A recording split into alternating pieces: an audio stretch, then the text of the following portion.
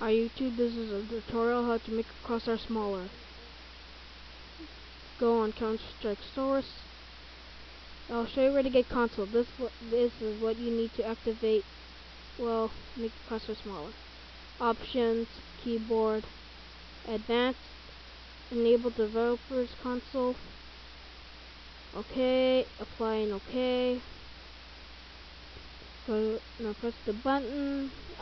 The button to activate console is escape, and then this is what you type: CL underscore cross hair scale 19999 whatever.